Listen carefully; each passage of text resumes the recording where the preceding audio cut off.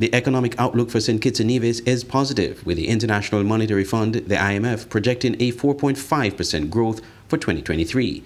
While the IMF warns that downside risks could affect tourism source markets and commodity price volatility.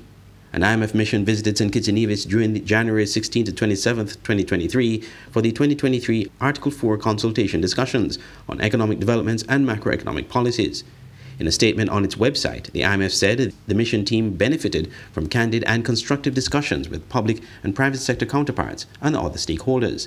In its summary, the mission said St. Kitts and Nevis is recovering from the COVID-19 pandemic and cost of living crisis. The large fiscal buffers accumulated over a decade of prudent fiscal policy have supported the authorities' forceful policy response to protect the livelihood of the population.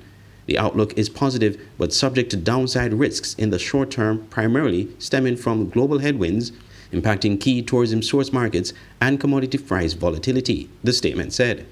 Meanwhile, the IMF expressed concerns over the sustainability of the Citizenship by Investment programs, CBI resources, and said a pressing need for investment in climate change adaptation will require prioritizing policies.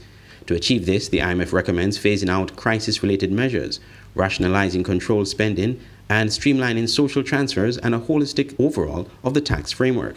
In the near term, the IMF is recommending phasing out crisis-related measures such as phasing out of the electricity price subsidies, streamlining of income support measures, and the restoration of the corporate income tax rate.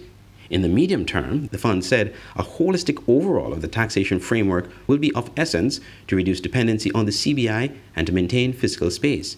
One suggestion is reform of the property tax to support the housing market and home ownership while increasing progressively, and a reintroduction of progressive personal income tax, which it said would help strengthen fiscal sustainability, improve fairness and equity, and achieve inclusive growth. More on the Article 4 statement can be found on the IMF website at www.imf.org.